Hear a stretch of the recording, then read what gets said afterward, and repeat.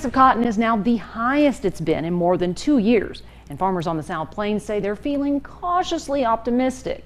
KLBK's Allysa Tellez spoke to the folks over at Plains Cotton Growers and shows us what this means for our farmers.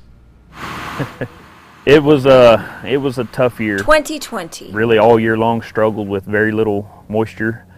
We had enough at planting time to bring our crop up, but then it stopped. A bad year in more ways than one, even for our farmers. We didn't harvest most of our dry land out here. What we did was very low yields. Now, farmer Stephen Brosh is feeling cautiously optimistic. The price of cotton is now 81 cents per pound, the highest it's been in more than 2 years. The crop year that we've had as of late was significantly reduced the last couple of months compared to what USDA estimates and the trade estimate was looking at going into the first part of the growing season. Because of weather-related conditions, the supply of cotton was low, creating an influx in the price and an increase in demand for cotton. It gives producers an opportunity to look at a good crop mix of what may be beneficial to their operation as a whole. But for now, Brosh says he plans to play it safe. It can go down just as quickly as it's gone up, especially we've learned that from this last year. Brosh doesn't plan to change his input